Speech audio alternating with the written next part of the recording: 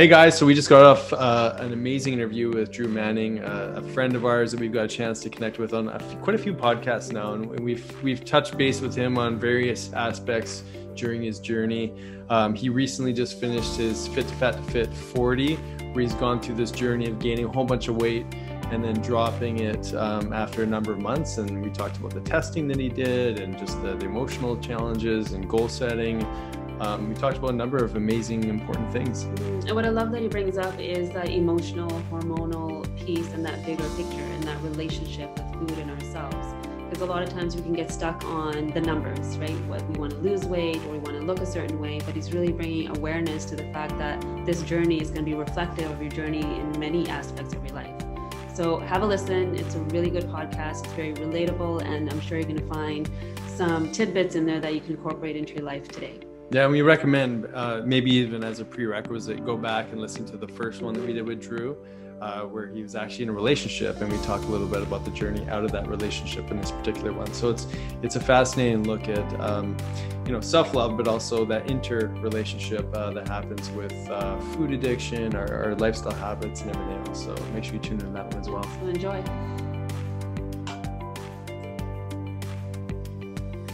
Hey everybody, welcome back to another episode of Health Ignited, here with my lovely wife, Dr. Sonya.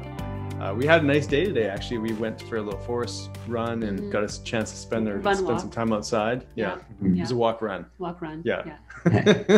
Every time we run when the temperature is a little bit colder, your ears just do funny things. They don't like it. I need to be in the heat. That's right. Yeah. Like so we're having Hawaii. Yeah, no kidding. That's right. Speaking of Hawaii, we're back with another conversation with Drew Manning, who just finished his Fit to Fat to Fit 40.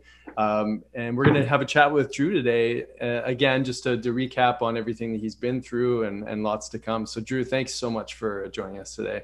It's a pleasure to be here, and it's always good talking to you guys. I wish we were closer, Well, but one day meet me out there. Seriously, I'll show you guys around. When was the last time I was on? Was it when I was at my heaviest? No, it was before I started. Oh, okay. No, you had already started, but you were just in the beginning stages. Oh, okay. Of everything. Okay. Yeah, cool. So a lot has happened since then. Yes. No kidding. Well, let's kind of talk a little bit about that. We got permission from you beforehand just to make sure we could talk a little bit about some of the emotional challenges that showed up during your time. And last time we spoke, you were actually in a relationship, and we talked a little bit about the dynamic of having these relationship expectations as you're basically educating hundreds of thousands, millions of people around the world about what it means to go through these massive physiological changes and what that means from a emotional point of view. So in this journey, it was quite a bit different for you, but we'd love to hear just some of the emotional ups and downs going in and out of the relationship, but also just your relationship with food and what that looked like for you. Yeah, so it's interesting going into this journey, my second Fit to Fat to Fit experiment. I kind of went into it a little bit cocky, thinking, oh, I got this. I've done this before. Like, I know what to expect. It's not going to be that hard. Like, kind of thinking, I got this. Once again, I was truly humbled. Just like the first experiment, I didn't think it was going to be that difficult. And I was truly humbled, and it was a lot harder than I thought it was going to be. Fast forward to, this one, almost 10 years later, doing it again a second time as a 40-year-old in a different place in my life. Because back then I was married, had, 2 young kids, went through a divorce about 5 years later. And, I'm a single dad. And then the dynamic was different this time around because I was in a relationship with a girlfriend. We'd been together for about 2 years. And we joked about like, oh, I'll make you sign a contract so you can't break up with me when I'm, overweight. And then, life happens. Life sometimes happens. And, neither of us expected to end up in a breakup in the middle of this journey, but it totally switched the dynamic of this whole journey, because in the beginning of the journey, I was eating the food because it tasted good, but also to gain the weight, right? Like, this is what I do, Fit to Fat to Fit, put on a lot of weight in a short amount of time to better relate to my clients. And yes, there was times where I was eating the food to just because it tasted good and I needed to gain the weight, right? Fast forward to about November, going through a breakup, which is not easy. I don't care who you are. I don't wish that on anyone. It's so hard emotionally, spiritually. And here I was at my unhealthiest. It wasn't just the fact that I was overweight. It was being unhealthy. And what I mean by that is my sleep was off. right? My hormones were off. So I wasn't the same version of myself. And then the food switched. And now instead of eating the food to gain the weight, I was eating the food to numb the emotional pain I was going through. I was sad, I was lonely, I was depressed. This is probably one of the hardest things I've ever been through, even harder than my divorce, because it was like all of a sudden it happened, and it was in the middle of a journey where I was in the public eye, and I had to address it. You can't just like pretend it didn't happen. People were asking questions, and so I had to address it. And that's what was so hard, was in those moments of feeling sad and lonely and depressed. There's something about eating ice cream or cake or chocolate or wine or alcohol, something that gives you this little dopamine hit that temporarily numbs the pain. In the long run, you feel like crap later, but in the short term, I see why people emotionally eat, because food is the easiest drug to turn towards, because it's not like crack, cocaine, or heroin where you have to go find it. It's everywhere. And you get the same kind of, chemical reaction in your brain where you're eating this Ben and Jerry's Netflix and chilled ice cream, which is amazing, by the way. And you're sad, you're crying, and like it's this temporary relief from that emotional pain. And so I'm not condoning the behavior, but I understand on a deeper level now, having been through this, why people gravitate towards food as their emotional drug of choice, because it's so accessible, it's so affordable, it tastes so amazing. And yes, you get these little dopamine hits multiple times a day if you want to take away, numb, and distract you from the pain that you're feeling that life sometimes throws at you. And that's why this challenge, this Fit to Fat to 40 experiment, was 10 times harder than my first experiment, because of this emotional pain going through it. And now I can empathize with people so much more on a deeper level, why people get stuck in that vicious cycle. Because what happens is the emotions of life don't go away. Stresses of life don't go away. No matter how much you try and willpower your way to a new lifestyle, like, okay, I'm never eating sugar again, I'm never drinking alcohol again. Guess what? There's going to be a moment in time where life is going to throw a wrench in it, and you're going to be stressed out. And now you've programmed your brain to reach for easy substances like food or alcohol or drugs or whatever the drug choice is for the person, to distract yourself from that. And now your brain's like, oh, I'm in pain. Okay, there's the ice cream, there's the chocolate, there's the wine. Like, we do this to ourselves, and then to just willpower your way out of it isn't that easy, because now you're emotionally attached to it. And that's what no one really talks about in the fitness industry. It's just like, oh, just eat less of that and eat more, healthy food, and you'll be fine. It's like, okay, well, if it were that simple, everyone would be healthy and fit. But there's this emotional connection to food that's more powerful than people think. Mm-hmm. On that note, I can't help but think, you guys broke up during a time when you were obviously gaining weight, and you were relating to food a little bit differently through this emotional body. Mm-hmm. And I'm curious, how did you see yourself in that time? Did you see yourself as fit Drew going through a rocky relationship, or did you actually mm-hmm. identify with the weight gain and going maybe more self-deprecating sort of thoughts because of the biochemistry, because of how you looked? Like, I'm curious if you had a moment of like, holy crap, I'm going through this as who I am right now, or am I going through this through the Drew that knows that I'm going to get back to normal, everything's going to be cool in a few months? Yeah, that's a deep question. That's really hard to answer, because I feel like it was a mix of both, because no matter how much I tried to use the tools I've learned over the years of self-awareness and being present in the moment, and meditating and being able to observe my thoughts rather than attach myself to my thoughts. Yes, that part of me was present in these moments, but also there's something to say about, I don't care how woke you are, if you're sleep deprived and your hormones are off, your testosterone's low, your emotions are high, your stress hormones are through the roof, like, that part of you does control your emotional response to stressful situations. So like, my ability to handle stress was severely diminished because of the physical state that I was in. And so I don't care who you are, like I said, the most woke person in the world, when you like multiple nights in a row of sleep deprivation, not sleeping through the night, your HRV is low, your cortisol's through the roof, like, your ability to handle stress is not what you think it is. And so a lot of people ask me, like, did you break up because of this journey? My response is no. We had problems before this. This journey, I think, just manifested those problems exponentially more than they would have been had I been, physically healthy. But because I was unhealthy, those problems became like 10x what they normally were, because my ability to handle stress isn't what it was. But it's not like all of a sudden we have these problems like that we've never had before. It's just those problems were amplified by the fact that I was super unhealthy. And this is what I try to get across to people is like your physical health affects your emotional response to your relationships in life, to everything. And so if you think eating the Cinnamon Toast Crunch and drinking 3 beers before bed doesn't affect you as a husband, as a wife, as a mom or dad, you're wrong. You're missing the point. Like you're missing how powerful these substances are when it comes to your relationships. And they do affect how you respond and how you present yourself in these situations. And it was even more powerful for me. And so that's kind of what the educational part of this journey was, even though I had to go through this hell to kind of learn that lesson. But my hope is that people could maybe see themselves in this journey a little bit. Like, man, maybe I'm not as good of a spouse when I'm drinking every night and I'm eating, junk food. I'm not treating my body kindly. Like maybe it affects my relationships more than I think. And I think that's very true for most people. Mm-hmm.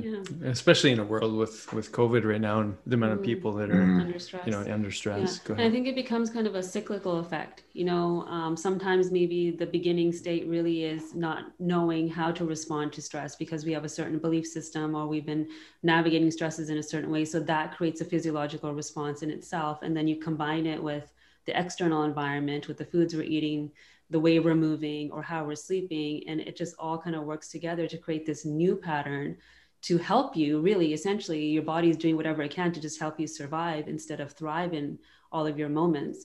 So as you were talking, I was kind of curious because, I think you said some real truth in there because even with us, like we eat well, we move, we do all the right things, right? And then stress happens. Yeah. I mean, this past year has definitely been a challenge for me. And my go-to usually is depression. And I know for me, if I eat too much wheat, last week we had a family wedding, right? There was too many Indian treats and things there. And I was like, okay, this is a variation week. And I did it, but I could see that the brain fog was starting to show up. My mood was starting to change. So did you reflect in that time that when you were healthy, because when you weren't healthy, food was the drug, yes. Right? And I find, like, I'll just use myself as an example. I feel like I'm healthy. Food isn't my drug because I've, changed my relationship to it. And I had to, because I used to be anorexic. So I've changed that. But I feel like mine now is depression. Like I will move into this state of wanting to hide from the world. So did you have any awarenesses of like, okay, right now food is my thing, but what's my thing when I'm in this healthy state? Yeah, that's a good question. And I think luckily I was able to break free from that cycle because being aware of it is the first key, like aware of the cycle that you're stuck in. So knowing that once I start moving my body, like walking, exercising, meditating, journaling, like getting back to like the things that I normally do, I kind of had to have faith in that process of being able to help me through that because you guys know the studies of exercise versus antidepressant drugs and how powerful exercise is for an antidepressant. And I just kind of had to have faith that, hey, yes, I'm going through hell right now. And I'm going to keep going through hell with this Ben & Jerry's ice cream because, yeah, it temporarily feels good. But I know this isn't the long-term fix for this situation. So knowing that at some point, moving my body, some type of physical exercise is going to be therapeutic for processing the stress, the emotional pain that I'm going through. I kind of had to have faith in that I knew that was going to help. So what does it look like in a healthy world? Yes, it's me exercising, me being disciplined with meditation, cold showers, gratitude journal, positive affirmations. And yes, there was some times when I was doing that, like, yeah, in my unhealthy state, but I kind of compare it to like, pouring a bucket of water on a burning building and expecting that to help. You know what I'm saying? Like, yeah, those things do help out a little bit, but the whole building's on fire. It's not going to really do a whole lot until you get everything in place. And so, and it's interesting because I did, when I transitioned to eating healthy food again and exercising again, there was about a 2-week period where it wasn't really helpful just yet. And this is what I try and help people understand is like just eating your first salad isn't going to make you lose all the weight, nor are you going to feel healthy. You're actually probably going to feel worse because your body is so used to the high that it had the past like X amount of months you've been eating this way. And this is why people struggle with transitioning into a healthy lifestyle is because at first they don't feel that great. At first they're like, your body's like, what are you doing? Give us this junk food that we want, like we want that high, and it takes a while to break that that dependency, that cycle, just like a drug addict would go through withdrawal symptoms before they, you know, are cleared. So it's a very similar situation. But after 2 weeks of like being consistent and just trusting the process, it's amazing how powerful that stuff is. You know, exercise, eating healthy, you know, managing your stress, sleeping, you know, efficiently throughout the night. It's amazing how powerful that stuff is when it comes to your overall well-being. Mm-hmm. On that note, I'd love to jump into goal setting. Yeah. And I think a lot of us get stuck in our preference instead of being anchored in our presence and the journey and whatnot. Has goal setting or goal accomplishment, I mean, because you've done some pretty awesome stuff like the 100-mile marathon. You've done some pretty amazing things. I mean, this what you just went through, again, it's another marathon too. But how do you relate to goals now? And what does that look like for you as you anchor into things that come up in the future? Yeah, I think goals are necessary for almost, you know, the entire population. But I think the way we perceive our goals is what the problem that most people have is, because people put these goals in place and like, okay, I want to lose X amount of pounds. And the problem with that is a lot of those things are outside of your control. Like you could eat healthy, you could count calories and macros and sleep and exercise and all that stuff. But to be honest with you, we don't really control the number that shows up on the scale. Like you could do all those things, but you really don't have that control over that for the most part, right? You guys understand what I'm saying? Like, so when you set these goals where a lot of it depends on outside factors that you can't control, you're leaving a lot of it up to chance. And so it's like a 50-50 chance of you actually hitting that number. I'm not saying setting that goal is wrong. I'm saying, okay, what other goals can you put in place where you are actually in control of? So instead of saying, I want to lose 20 pounds this month, it's like, okay, for the next month, I want to take a cold shower every single day. I want to, you know, eat 3 servings of vegetables, and I want to exercise 5 days a week. And then from there, all those things are within your control. And what shows up on the scale is like a, you know, a byproduct or like a cherry on top. If it moves down the way you want it to, then cool. But your goal isn't dependent on these outside factors, you know, the stars aligning and hopefully, boom, this magic number shows up that you want, right? And so being aware of when you do set your goals, how much of those goals are in your control and how much of those goals are outside of your control. And like I said, I'm not saying you shouldn't set goals like that because it's good to push for those things. I think the other thing is people don't plan for after reaching those goals. Like they're like, okay, what do I do now? Like, you know, I reached my goal.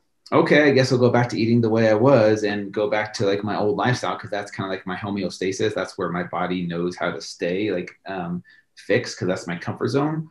People need to ask themselves, and then what? Because a lot of people reach their goal, but then they don't know what to do. And so it's like, I've lost motivation to reach that goal. And now what do I do? You can't just keep losing weight, right? You can't just keep going down in size until there's nothing left. So you have to ask yourself, and then what? And this is something I learned from David Goggins, even though his methods are kind of extreme for me or for even like your average person out there. It's important to always have something, you know, you're working towards, because if there's no progress, if you're just working out to look good, to have a 6-pack, that gets old really quickly. You know, if you're just working out to like be skinny, that gets old really quickly. There's got to be something bigger than that out there. So I'm totally fine with people, you know, pushing their limits, like maybe trying a 100-mile run like I did. Like, I'm not saying that everyone should do that, but whatever your 100 miles is, whether that's 1 mile or 5 miles, or whether that's something that's out of your comfort zone, those are the kinds of things we need to maybe look at as goals, because those things force us out of our comfort zone. You know what I'm saying? Like maybe going to Costa Rica and doing a breathwork workshop where you're like, okay, I've never done breath work, or I've never done cold water therapy. Maybe that's something I'm going to try, and you're forced out of your comfort zone. And that's where you grow the most. And be looking for things like that to do in your future, so that you're not always like, okay, what am I going to do this year? Lose weight again. Okay. You know, and you kind of like, that's not as exciting. It's not as like motivating. You got to find something that's new, that's invigorating, that kind of like, you know, gets your fire going. And so that's kind of my 2 cents on setting goals. Yeah, it sounds like you're really trying to get them to anchor into the bigger why, and then from there, creating that variation so that there's more adversity in what they're doing, so that there is something to look forward to and there's something to achieve, instead of just doing the same thing over and over again. And then the mind kind of gets bored of that too. Right. Yeah. So I think it's just creating that variation is really important. So do you have like steps to success for people? Like, is there like a formula that you use that you can educate people on, or is there somewhere that you think people can start with, maybe identifying their intentions or their deeper why?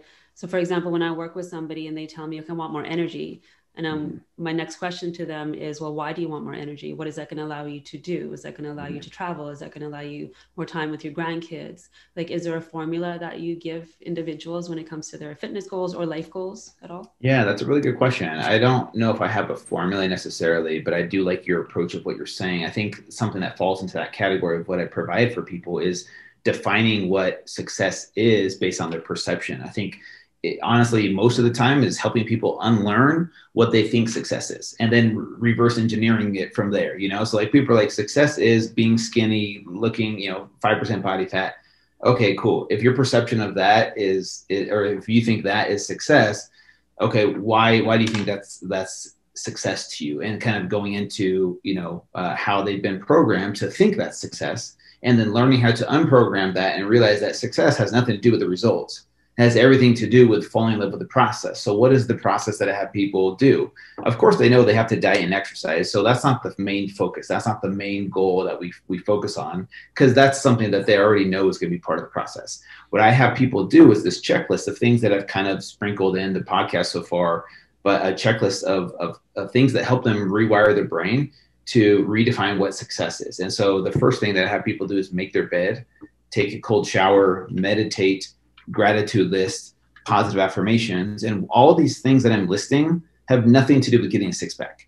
They have zero to do with burning calories and losing weight, right? Like maybe a little bit in the cold water or the cold shower, but minimal, right? You're not going to get a six-pack from doing that. All these things are doing are rewiring your brain to become comfortable in uncomfortable situations. And that's the key to a true lifestyle change, is telling your body and your brain that, hey, this is an uncomfortable situation. Like a cold shower, that sucks. It's very uncomfortable. Meditating is very uncomfortable for a lot of Westerners, because they're like, how do I sit here with my thoughts? That's so uncomfortable. And all you're doing is letting yourself know, like, hey, this is something that maybe seems hard, but it's an uncomfortable situation. And guess what? You can train your brain in these moments to become comfortable, so that when you do have to exercise, which is hard and uncomfortable, and you're sweating and your muscles are burning, you tell yourself, hey, that we got this, we can do this. We've done this before in these other exercises, and now it's going to carry over into, physical exercise, which isn't fun. Same thing with eating healthy food, which isn't always the tastiest food. And maybe sometimes you're a little bit hungrier than you normally are when you're eating junk food. But you're reminding yourself, you're reminding your brain, like, hey, this is what this training is for. It's helping me realize that I can be comfortable in these uncomfortable situations. And then guess what? Now that you're not even focused on the results end up taking care of themselves over time as a byproduct, because the process of everything we just mentioned becomes your main focus, because you realize, hey, I'm worth it to fight for these, I'm worth it to feel good. I'm worth it to do this process, because the process makes me feel good. Like eating healthy food, everyone's going to tell you, yeah, I feel better when I eat healthy food. I feel better when I sleep through the night. I feel better when I'm strong and I'm exercising consistently.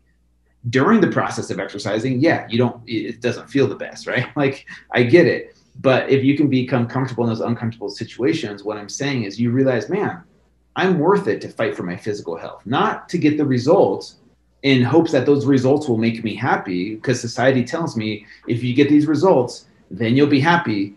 And we all know that's a myth. Like if everyone that had a six-pack, was happy, then we'd be like, oh, there's something to that. But I promise you, there's a lot of miserable people with 5% body fat that still hate themselves. So it's not the results that equate to happiness. It's you realizing that you're worth it to fight for this process that maybe sometimes you perceive as this sucks, or this is hard, or this is suffering.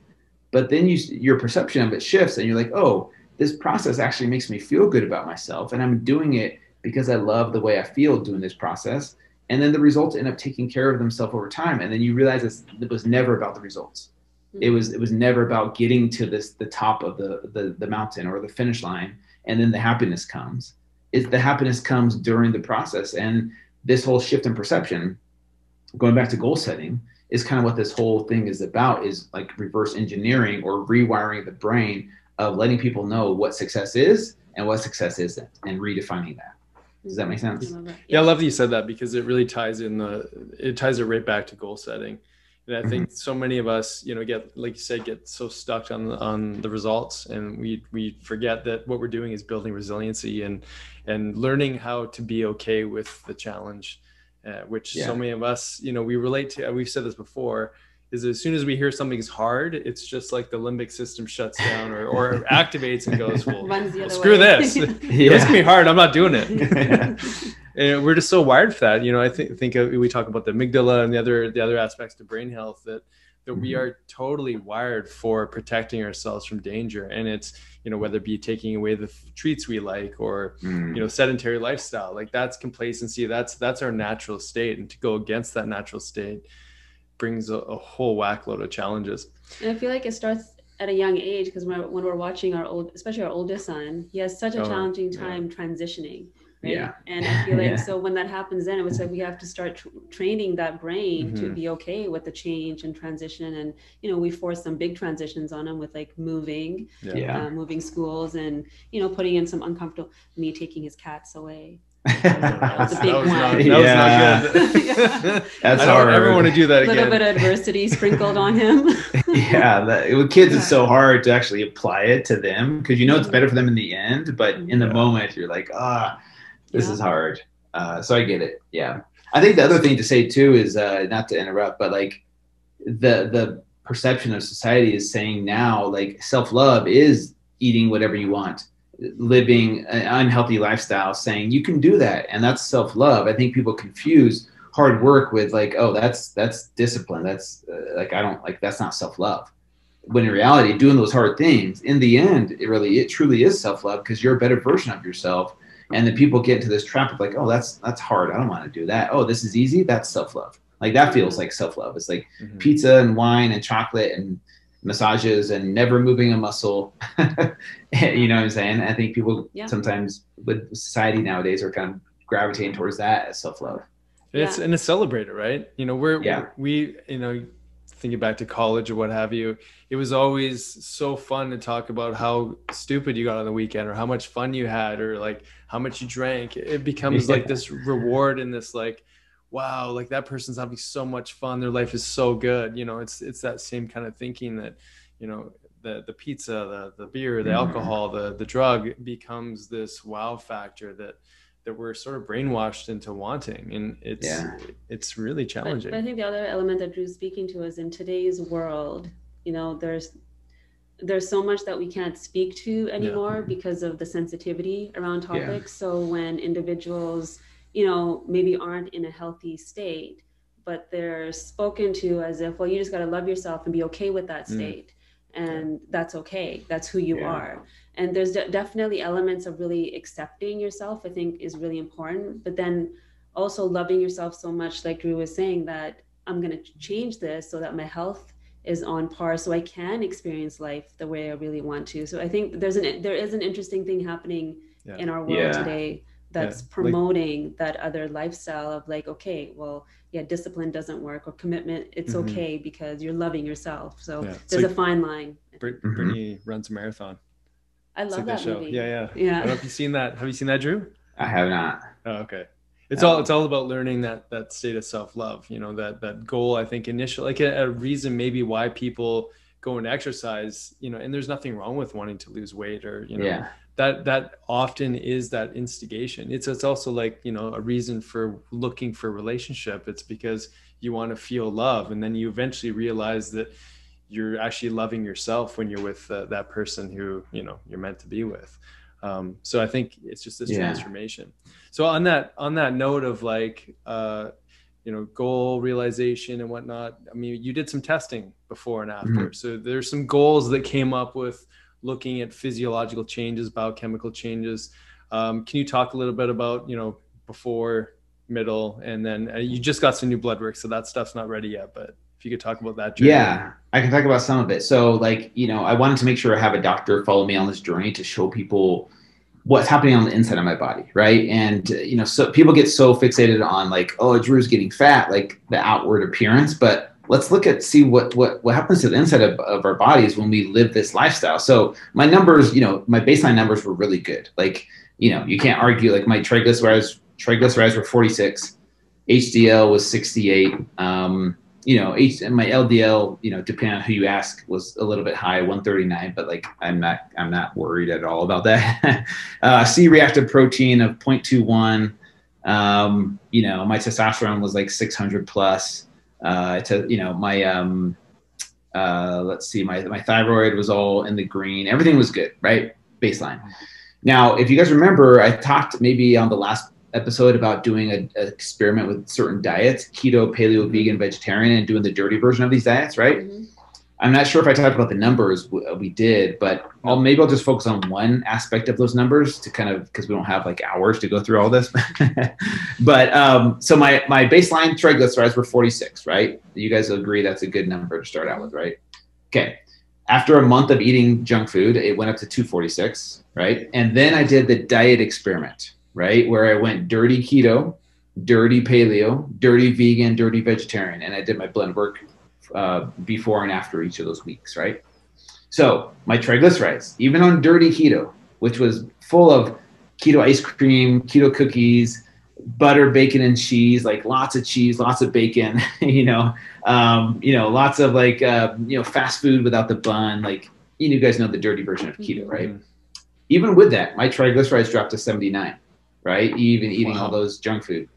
But then were you measuring your ketones at the same time? I was, and I was 0.4, 0.5 most days because I was still eating 5,000 calories of keto foods, even though it was like dirty keto foods. I never really got high ketone levels, probably because of the quantity of food I was eating and the hidden carbs, right? But and then I did dirty paleo, which dirty paleo is kind of hard to do actually because paleo is focused on whole foods.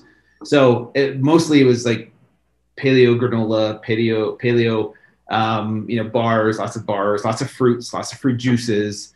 That's kind of what I focused on. And then my triglycerides went up to 172, right? So not horrible, but starting to elevate. Then I did dirty vegan, which includes Oreos and like lots of candies are vegan and lots of sodas are vegan and, lots of breads and pasta, rice, cereal, all these foods that are, vegan. It jumped up to 488.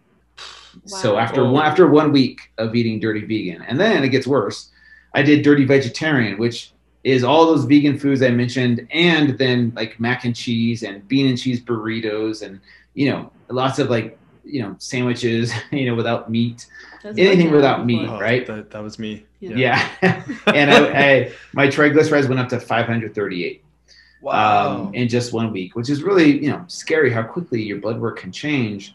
And that's just one number, right? If we focus on every single number, that would take a while. But what I wanted to show people is during this experiment, like just because you do keto or just because you are vegan or paleo or vegetarian, there's a right way and wrong way that people do these diets. And anytime you're doing these diets and you're gravitating towards comfort foods because you miss ice cream or you have to have a cookie or you have to have this treat or that treat, most people are gravitating toward these processed foods that fall into these categories that are marketed to them as like health foods.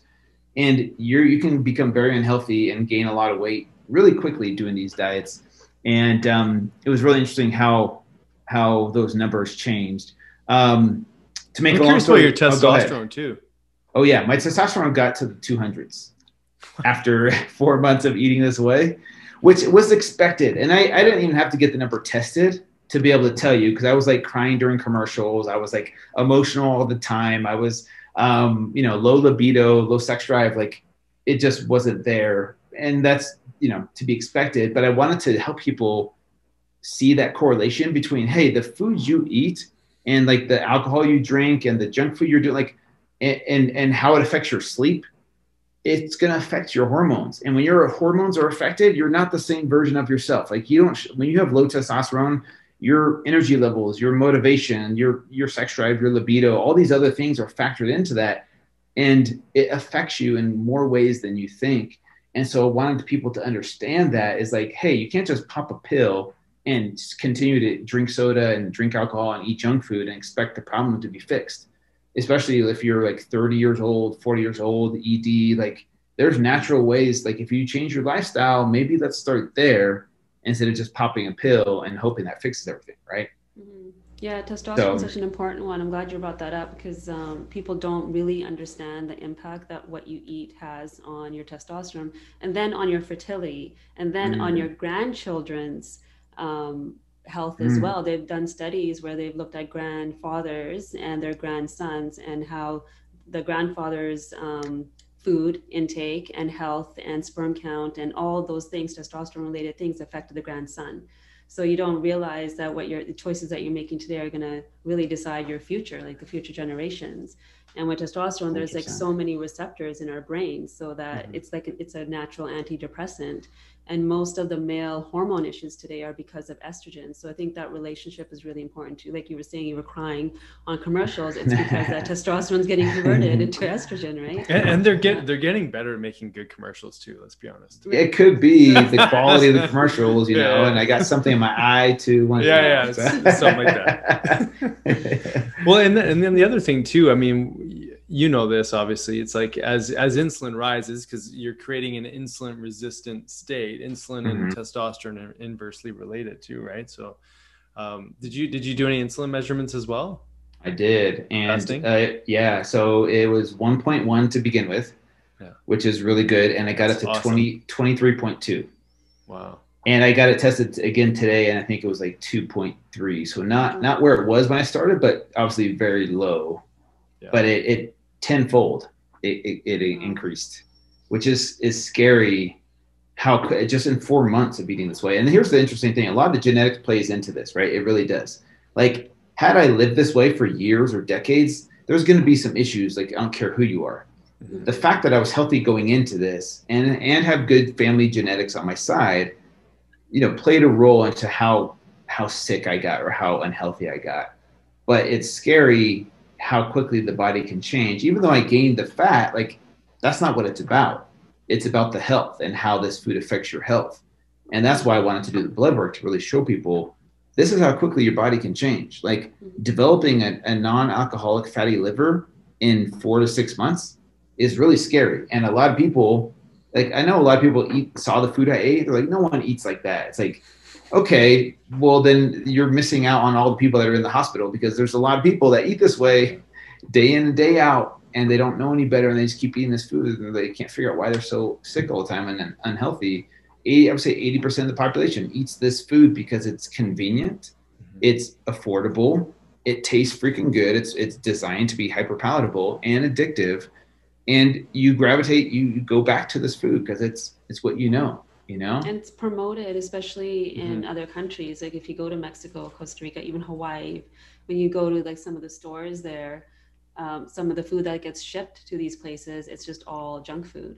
And so the populations, maybe, you know, some places they can't afford different foods unless they're growing their own produce, which, you know, luckily most are. But depending on which area you're in, there's a lot of issues, health issues developing there because of all the shipment of junk food that Mhm. they're getting. Mm, So I think, yeah, most of the population yeah. is eating that way. It's scary and it's also empowering because if we can change it that in that direction, like what you did, you reversed it as well. So I think that's really key to bring up because, you know, people might feel like, oh no, we're doomed, right? Mhm. I mean, if Drew's numbers look like that, what are my numbers going to look like? So I think it's important for people to understand that they can also reverse this by making the choices and Mhm. changing their lifestyle. So I'm kind of curious, did you find it harder this time when it came to your physical body to come back to your regular state, or was it easier before? It's interesting, you know, it compared to before. So here's the difference in my approach to losing weight. Back then, it was not keto or any kind of fasting. It was mostly 6 small meals a day, right? High protein, maybe moderate amount of carbs, you know, moderate amount of fat, right? Not like a keto or intermittent fasting style. And yeah, I lost the 75 pounds in 6 months for sure. But I was 31. It was different. Doing this protocol, losing the amount of weight in 4 months' time, um, for me was remarkable, with how, you know, being older, you know, maybe slightly different metabolism, maybe a slightly different hormone panel, but not a huge difference. You know, most 40-year-olds probably knows a huge difference from the time they're 30 to 40. For me, I felt like my body did really well because I know my body's so much better now. And I know keto and intermittent fasting, my body responds really well to that protocol. And being able to lose the fat to where I was able to get back to where I was, like I definitely knew that my body responded better to this protocol of eating mostly keto. You know, I would cycle in and out. I would use cyclical, I would use targeted keto, and lots of intermittent fasting built into there. My body responded really well to this protocol. The only thing that my body, I noticed a difference with, was my recovery. Like my recovery just was not the same. Like I definitely had tight lower back and tight hips, and from all the working out and you know, the wear and tear on my body, I definitely noticed a difference in that aspect. But my body's ability to respond to the protocol that I prescribed it worked really well, in my opinion. And I'm not at all, you know, surprised at the results. Like I knew I would get back to fit. You know, was it harder in some ways? Sure. Just because I had to be on top of my, my flexibility and stretching and recovery. You know, it was like going to bed early, like at 9:30 every night. Like I had to be on top of that stuff. So that's so interesting, because in 10 years time too, just the amount of knowledge that you've acquired for yourself, the amount of learning that you've dove into, even just the trends in you know, fasting really wasn't as much of a thing back then. And you also taught your body this whole metabolic flexibility in the last number of years as well. So you are kind of coming in with a different, I guess, groundwork for shifting through. And I love that you said that recovery was a huge part of your focus, because I don't think that that's really talked enough about when it comes to even building muscle or you know, even high school athletes. And I don't think it's really the whole recovery piece isn't really encouraged as much. And you know, even going to bed earlier, you know, simple things like that you just know now that you probably just didn't imply. And you said you're doing 6 small meals a day 10 years ago versus intermittent fasting. I mean, those are, you know, pretty big changes, right? Yeah, for sure. And it's just, you know, as you get older, you should know your body better, and you should be more aware of what works and what doesn't work when it comes to things like fat loss or recovery or sleep or managing your stress. Like my hope is that, you know, as you get older, you do have that level of awareness of knowing your body on a deeper level. And you know, I think the thing that I've noticed though is there's people in this group that are following me, they're in their 40s and 50s, and they still don't have that relationship yet with their body, where they're just like, hey, tell me what to eat and tell me what to do, versus like, oh, I know what my body likes and doesn't like. I know my body doesn't like this, it doesn't like that, it likes this. And tweaking it from there, a lot of people still don't have that relationship, you know, with their body and really know their body that well. And I think everyone should go on some type of self-discovery journey, whatever that looks like for you, to really like be in touch and in tune with listening to your body on a deeper level than just jumping on the scale. Does that make sense? Yeah, because the self-trust isn't there anymore. I think we're used to having other people tell us what to do, and then we follow that, and then it doesn't work because our body is unique and it's not the same as theirs. So then we go on to the next expert and we try to copy them. So I think that journey of self-discovery is so important. I mean, we speak to a lot of the Ayurvedic doshas and getting people to understand where they fit in those so that they can better understand their metabolism, when they should fast, how they should fast, like all these nuances that are expressed in our bodies we're not really tuned into, because we're not taught to listen to ourselves. We're taught to ask for help, and which I think is the first step. And then you really do need to go into that self-discovery. As you were speaking, I'm going to encourage the listeners to go back and listen to your other episode. I don't know if you remember it, but you were out of breath a lot. I do remember that. There's a lot of deep inhales. A lot of deep inhales, but today it's like, oh yeah, there's Drew. He can talk again. That's so interesting, because I think I totally took that for granted, because I didn't even notice that. But I do remember at my heaviest, I'm like, man, what was it like to not even be aware that I'm breathing heavy? Because I don't even feel like I don't even notice my breathing. But back then I was like, you know. Yeah. That's crazy. Yeah. I'm curious, you know, you did this after 10 years. Is there going to be a fit to fat fit 50? Right. Are you going to do it again, or what's the plan now for you as you move forward? Here's the thing. I swore I would never do it again. So I don't want to say I'll never do it, because that might jinx me and then I'll end up doing it. But I don't foresee myself doing this again in the future. Yeah. You know, for me, I have to have a really strong why. Like I felt called to do this a second time, to be honest with you, because not a lot of people saw the journey as it happened. I think people that saw it this time, it was powerful for them. It was really powerful to see it as it happened versus like, oh yeah, I heard about this guy years ago who did this thing, right? But I don't foresee the need to do it again a third time. So I don't plan on that, but just to not jinx myself, I'm not going to say never, because that's what I said last time. On your road back, did you implement any longer fasts? Did you shrink your meal window more than usual? Like, I'm curious about that side of things as well. I kept it to 48 hours during this phase. I did 2 48-hour fasts, couple 24-hour fasts, but nothing extreme. I wanted to make sure like this journey was as relatable as possible to people, because not everyone's going to go from like never fasting to a 7-day fast, right? Like and same thing with exercise. Like, people are like, oh, you're probably exercising 3 times a day. And like, no, I'm a busy single dad and I have a life outside of this. Like, once a day, 5 days a week, maybe 40 minutes a day is my workout window. And that's it. And same thing with eating. Like, when I do eat, it's about 2,000 calories a day, which I wouldn't call starvation, but I also wouldn't call extreme, like on the other side of it. Like, it's a good amount of calories to eat for a male my size, 6'1", who's got, some muscle mass. And so it wasn't like I was starving myself or fasting every single day to get back to this weight. I wanted to make it as relatable as possible, because, not everyone's going to be able to work out hours a day or, stretch and meditate for an hour in the morning and then get in cardio in the afternoon and then do weightlifting at night. Like, who has time for that? Exactly. Yeah, and if you do, I want to know your secret. Yeah.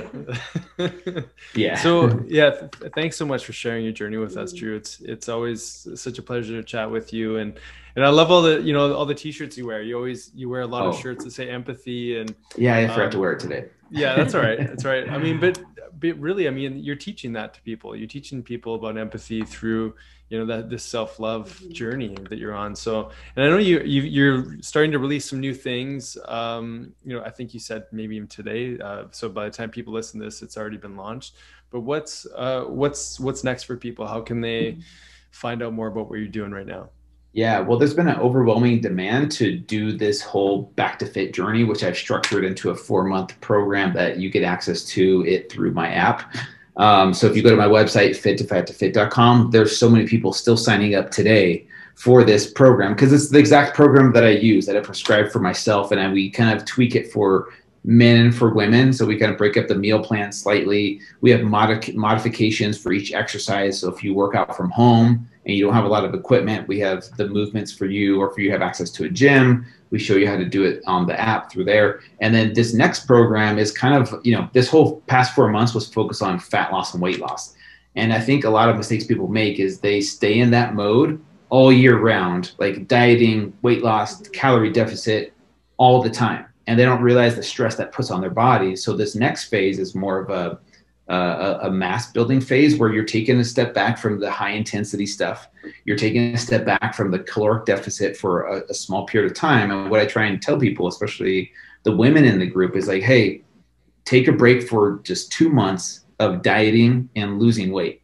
I promise you this will pay dividends, and it's kind of like an investment. Take these 2 months, focus on strength, feeding your body some extra calories for just for 2 months.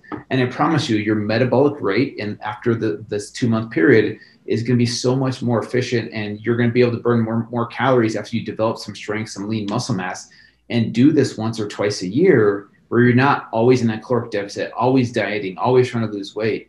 Because I think this type of phase everyone needs to go through at least once a year, in my opinion, to build some strength, build some lean muscle mass, increase your metabolic rate. And I promise you, your body's going to thank you for taking a break from just like, my body needed a break from dieting and like being in a caloric deficit. It's a lot of stress. And I think a lot of women, especially, don't realize that the type of stress that they put on their bodies by constantly dieting and being in a caloric deficit. Mm-hmm. Especially their hormones. A lot of women end up not having their periods anymore, or their thyroid kind of freaks out. So I think that's a really important lesson for them to understand, that they need that variation. Yeah, and I mean, that's one of the core things that we teach too with the Ayurvedic principles. Like, there's a seasonal implementation for all these things, and there's, do you have a favorite time of year, you know, where you like to do the mass building or, you know, changing those workout routines? Or is it kind of like, hey, I've been in this for too long, let's just hit this now?